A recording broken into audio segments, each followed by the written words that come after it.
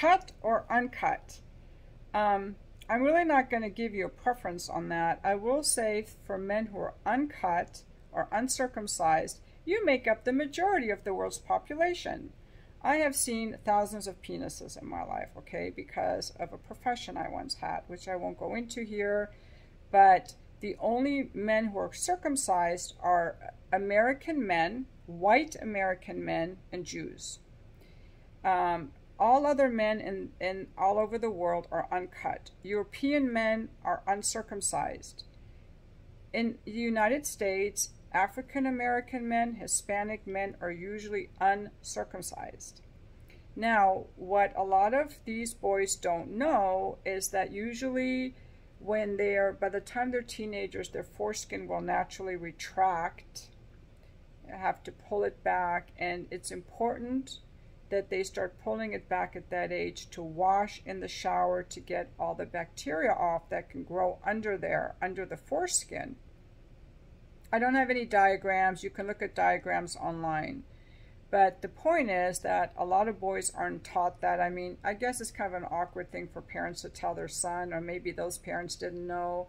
But if you have foreskin, you must pull it back in the shower, and it should not hurt. It should easily slide back, and you want to wash under there and get all the smegma off. Women also have smegma in the folds of their vulva, and there's nothing wrong with smegma. It's just your body cells that are sloughed off body cells with natural oils from the glands in those areas. So it's all normal. But if you don't wash it off, bacteria can grow there, especially in those dark folds. And if you're a man who's already, you know, well into his life and has never pulled back his foreskin, you can get infections there. All that ejaculate or urine is just trapped in there. It can grow and get bacteria in there. So now another thing, you should be able to wash it, okay? So before you get with the woman, make sure it's clean so she doesn't have to put all that dirty stuff in her mouth. Number 2 is when a man has an erection, as his penis expands and swells. I know guys are going to get turned on here. The head will pop out and the foreskin will naturally retract. So when an uncut man is erect, you can't even tell that he's uncut. I can't tell looking at it. It looks like they're circumcised. But the problem is, the majority of men that are uncut, they retract fine, but I have seen men where there is no retraction at all or just a slight retraction, and that's a problem. It's called Phimosis, Phrombiosis, and I'm going to label this in the video. Guys, do you have thrombosis in your penis? I hope a lot of guys will watch this video, because it's very important, because a lot of these guys don't know because they've never, I don't know, have gone to physical exams. But if the foreskin doesn't retract, your erection can't get to its full size because the foreskin prevents your penis from fully enlarging.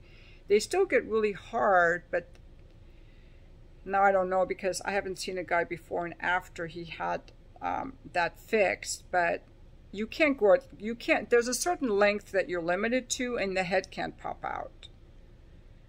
And so it can cause painful erections, and it can also limit the amount of ejaculate that can come out. Like, it limits the penis function when the foreskin is pretty much stuck in place. So now, if you have a little boy who's uncut, do not pull back his foreskin. It is not meant to be pulled back till they're teenagers. And also, I don't think that people should be touching their kids' genitalia at all, unless, you know, like you're changing a diaper or washing them in the bath. Don't fondle your boy's penis to pull back his foreskin. They're too young, and I don't think it's appropriate. But you might if your little boy is playing with his penis, just allow it.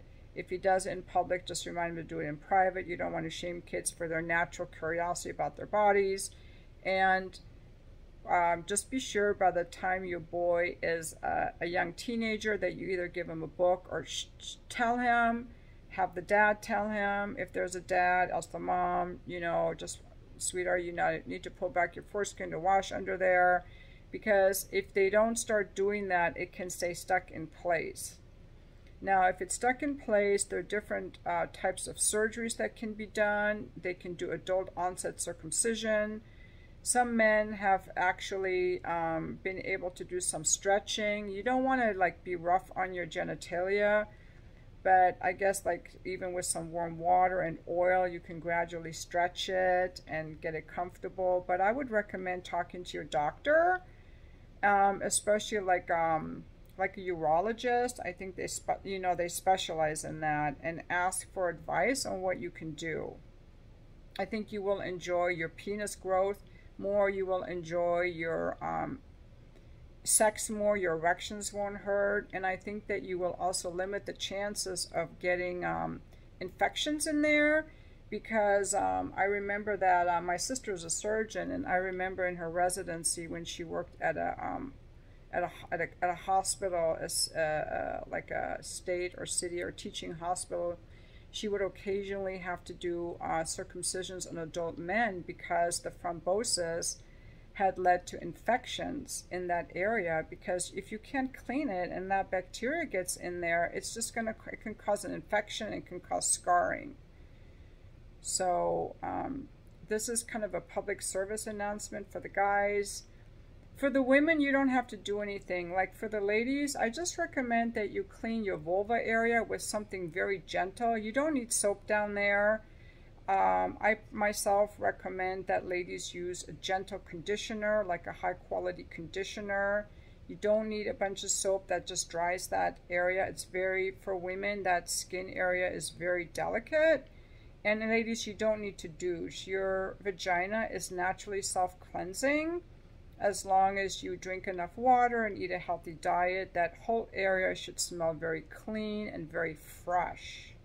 Your vagina should always smell very fresh. So for the ladies, I recommend you might want to put, you know, like run your finger down there, see how it smells to tune in that you're fresh, but you don't need to clean with harsh soaps. And I don't think men do either. Just pull your foreskin back and just use some gentle conditioner, and that should be fine. As far as are cut guys more sensitive than uncut guys, I have not ever noticed a difference at all. There are men who are cut who come like that. There are guys who are uncut who last a long time. The only guys that come fast are guys who don't like their penis. That's one thing I've noticed. A lot of guys, if they don't like their penis or they're uncomfortable with intimacy, they'll come really fast. But I've never noticed, like, there's a myth that, oh, I've been circumcised, so I lost my sensitivity. Maybe, I don't know, but I have seen circumcised men who are like very quick. So I don't know. I don't know what all the factors are. I think we should do more research on this. But hey, we're busy, you know, funding wars overseas, so we don't have money for mental health or for sexual research, you know. Priorities, I guess.